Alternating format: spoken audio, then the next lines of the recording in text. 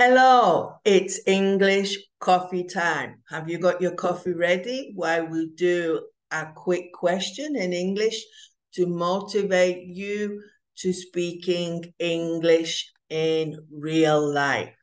So, the question for today is, what's your favorite thing to do in the car?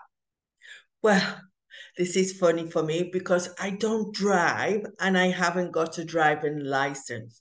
So, as a passenger, I like being in the car when the music's playing loudly and we have wound down the windows and the wind is coming in or the breeze and we're listening to the music and maybe singing along. So, what's your favorite thing to do in the car? Please tell me in the comments and I will love to answer you.